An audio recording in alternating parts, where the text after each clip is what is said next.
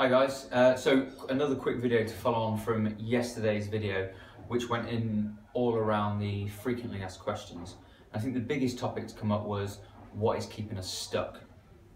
So what we want to move on to today is understanding some of those problems and if this sounds like you. So one of the most common things I hear from clients I work with or anyone I come into contact is around health, fitness, nutrition, around career success is, I know what I should be doing, I just can't seem to do it.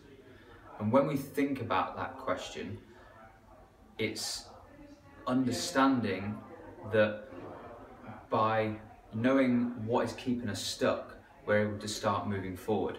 Whether it's coming in from a long day at work and then we go into the fridge and we take out the cheesecake, even though we know it's going to sabotage all the hard work we've done all week, or staying in a relationship that's unfulfilling, or a job which we're not connected to or motivated for.